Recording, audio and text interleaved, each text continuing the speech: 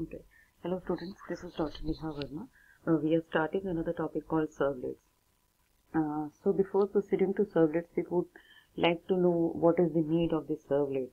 So we'll go the line by line, right? So first we'll understand the topic that why we need servlet and actually what it is.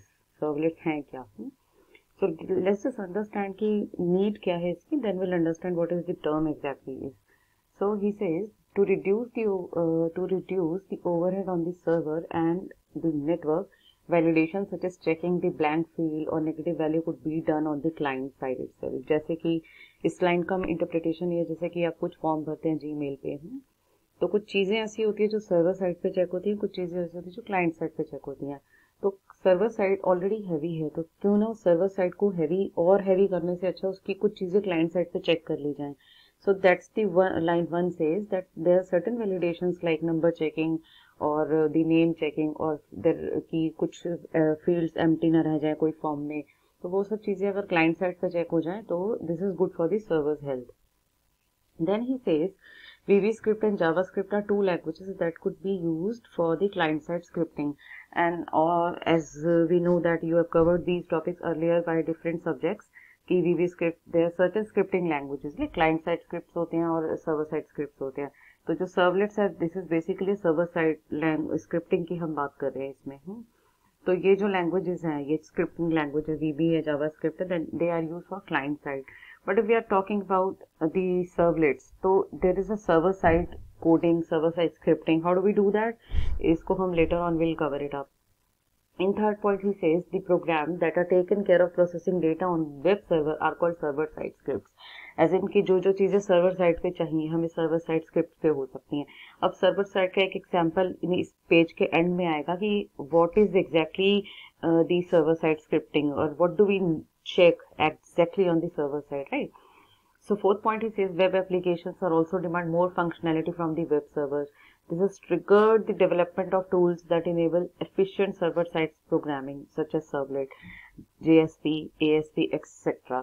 He says कि there are certain things जो server side पे check होनी चाहिए.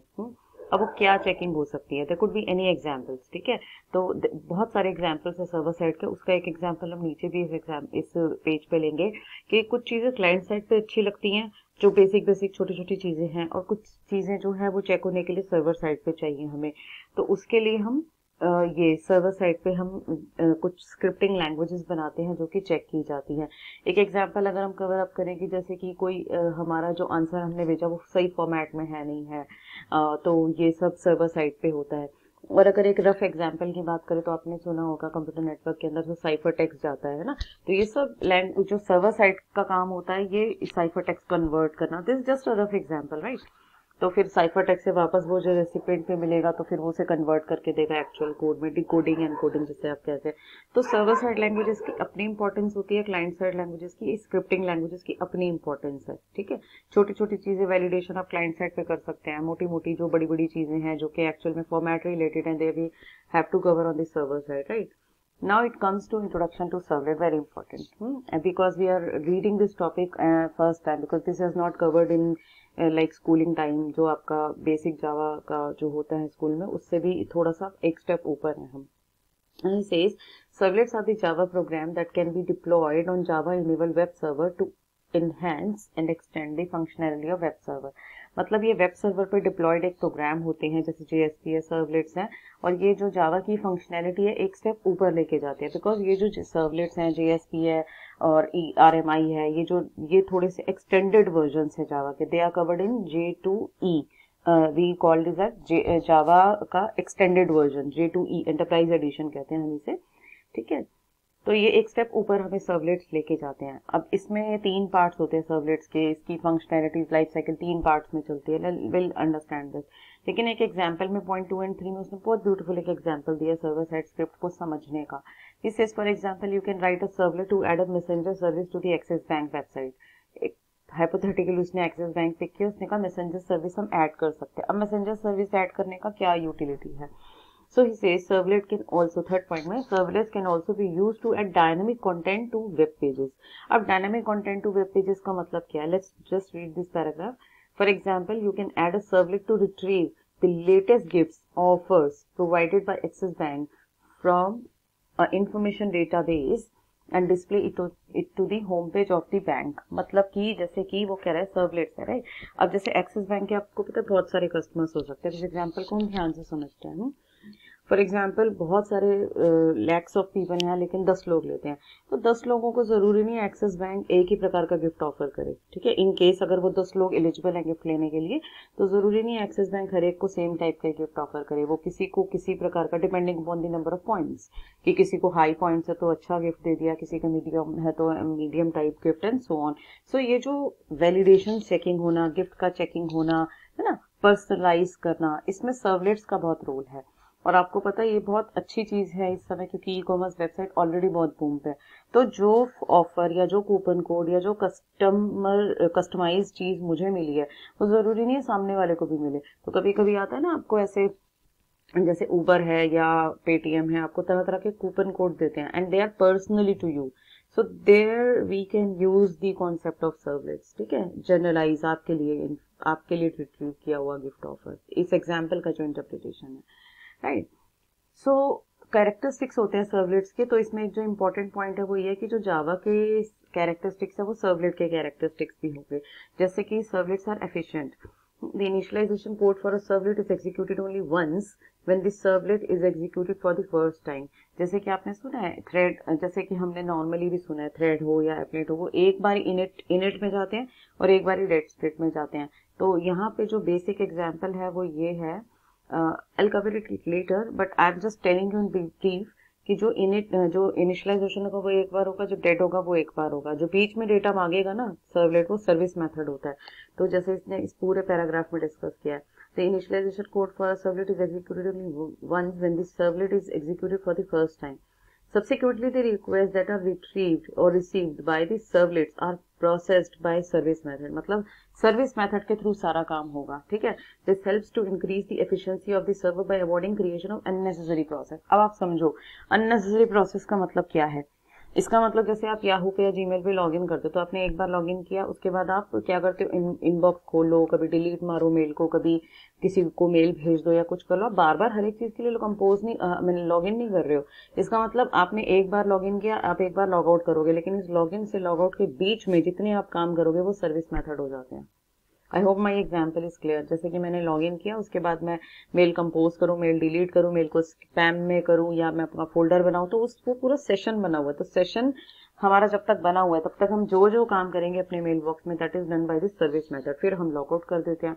नहीं भी करोगे तो log out अपने आप हो जाएगा, सेशन एक्सपायर हो जाता है, नेक्स्ट टाइम फिर आपसे लॉगिन मांगेगा वो। So that's why they are called efficient, ठीक है। Servlets are robust. रोबस्ट का मीनिंग होता है अच्छी चीजें अपने अंदर एक्वायर करना, मतलब हैवी का मतलब फिजिकली हैवी नहीं कह रहा वो यहाँ पे, थोड़ा सा जैसे कहते हैं ना लैंग्वेज को जो ब्यूटीफुल कराए, टेक्निकली लैंग्वेज थोड़ी सॉलिड लगने लगे। तो वो कहता है as servlets are based on Java, they provide all the powerful features of Java such as exception handling, garbage collection, which makes them robust. सिर्फ यही 2 फीचर्स नहीं है, बहुत सारे फीचर्स है। सबसे पहला इंपॉर्टेंट फीचर इसका कलेक्शन फ्रेमवर्क है, बिकॉज जावा के अंदर हर चीज क्लासेस एंड ऑब्जेक्ट पे बेस्ड है। तो बहुत ही एक्सटेंसिव मॉडल देता है जावा हर एक चीज के लिए। आपको मल्टीपल कंस्ट्रक्टर्स हैं, मल्टीपल मेथड्स हैं एक ही चीज को करने के जावा में, which is beautiful part of this.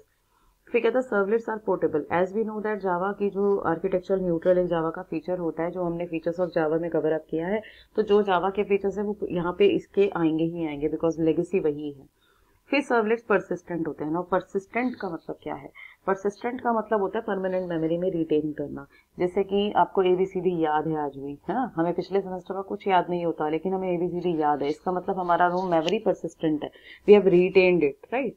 तो अब इस पैराग्राफ को समझते हैं। कहते हैं servlets helps to increase the performance of the system by preventing frequent disk access. Disk access अपने ऑपरेटिंग सिस्टम, एक टर्म हम सुनते हैं ऑपरेटिंग सिस्टम में, डिस्क एक्सेस। डिस्क एक्सेस का मतलब होता है जब जब आप हिट करोगे वो पेज निकल कर आएगा। एक एग्जाम्पल को क्लियर करते हैं। वो कहता है if a customer logs in to the accessbank.com, the customer can perform many activities such as checking for the balance, applying for a loan and so on, ठीक है। Further, in every stage, customer needs to be authenticated by providing the information for the checking the account number against the database.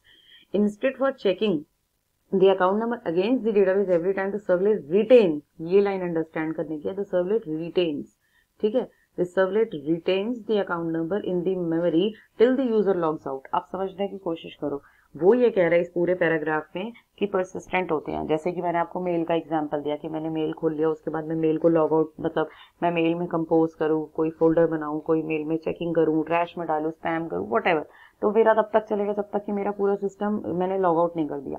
ऐसे axis bank पे अगर मैंने log in किया तो मैं किसी को एनईएफटी करूँ, या मैं किसी को मैं कोई लोन अप्लाई करूँ, या मैं कुछ भी चेकिंग करूँ कि होम लोन की क्या है, स्टैम्प रेट ऑफ इंटरेस्ट है, व्हाटएवर, तब तक चलेगा जब तक कि मेरा अपना सेशन ऑन है। सो दैट वे सर्वलेट्स को परसिस्टेंट कहा जाता है because they acquire there session. इसको सेशन लेयर भी मेंटेन करती है टीसीपी के पीछे से, and they beautifully manage it. So servlet का टीसीपी सर्वलेट्स जो जावा का पार्ट है और टीसीपी पीछे से दे mix together and maintain that persistency. फिर वो कहता है comparison between servlets and other scripting languages, right. जैसे सीजीआई है, कॉमन गेटवे इंटरफेस, इसके साथ इसने कंपेयर किया है। दूसरी और स्क्रिप्टिंग लैंग्वेजेस है उसके साथ भी इसने कंपेयर किया। This is for understanding you should know. जैसे कि इसने सीजीआई के साथ इसे कंपेयर किया, वो कहता है when A CGI script is invoked this server creates a separate process for it. If the number of processes is too high, then server will not be able to handle or accept the request. In addition, creating of too many processes will also bring the efficiency of the server down. Actual में होता क्या है, जो disadvantage है वो ये बताने की कोशिश कर रहा है कि सीजीआई के अंदर कि जब आप एक एक हिट करोगे सर्वर पे, तो सर्वर पर एक एक हिट होगा तो आपको पता है सर्वर से आंसर वापस आएगा, पहले आप हिट करोगे फिर वो रिप्लाई करेगा। So this number of hits actual में in decreasing the efficiency of the server. और हम एजेंडा ये, अब जैसे पीएम है तो इस क्राइसिस के टाइम पे आप क्या एक्सपेक्ट करते हैं कि जो पीएम का जो पीए है, अब नॉर्मली में कि वो कोई भी में जो नॉर्मल क्वेरीज है वो पीए ही हैंडल कर ले, बहुत अर्जेंट क्वेरीज के लिए हम पीएम को डिस्टर्ब करें। So that is the concept of a server also, कि जो सर्वर है उसको मेन इंपॉर्टेंट बातों के लिए हिट करा जाए तो समझ में आता है ना। अदरवाइज हर एक चीज पे अगर आप हिट करोगे सर्वर को तो सर्वर की एफिशिएंसी डिक्रीज हो जाती है।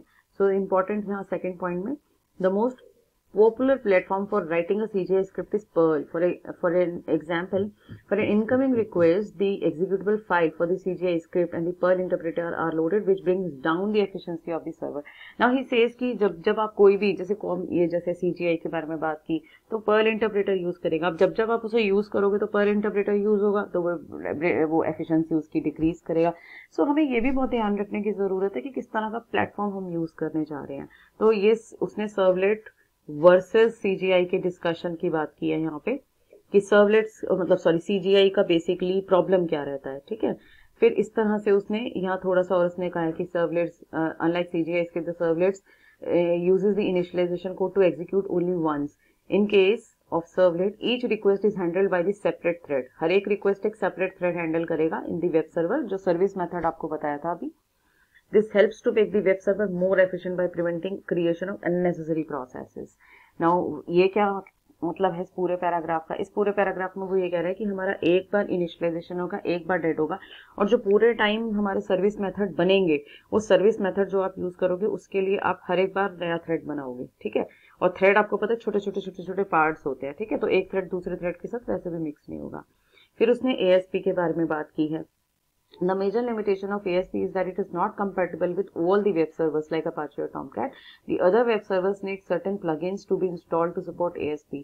However, adding plugins which decreases the performance of the system. Now, what he says कि जो ASP हम यूज करते हैं उसके लिए हमें हर सिस्टम पे कंपैटिबिलिटी नहीं है उसके लिए आप सर्टेन प्लगइन्स लोगे। अब जब प्लगइन्स लोगे तो आपके सिस्टम पे ऑलरेडी फिर हैवी पड़ जाएगा, तो क्या होगा कि आपका या तो क्लाइंट साइड हैवी पड़ेगा, सर्वर साइड हैवी पड़ेगा। तो इस तरह की प्रोसेसेस से बचने के लिए we have evolved a certain kind of practices in Java, which is one technique is called a servlet. Servlet ही इसी टेक्निक नहीं है, बहुत सारी और भी टेक्निक्स है, ठीक है। So now this video time is getting over, so rest of the topic will resume in the next video. Thank you for watching this.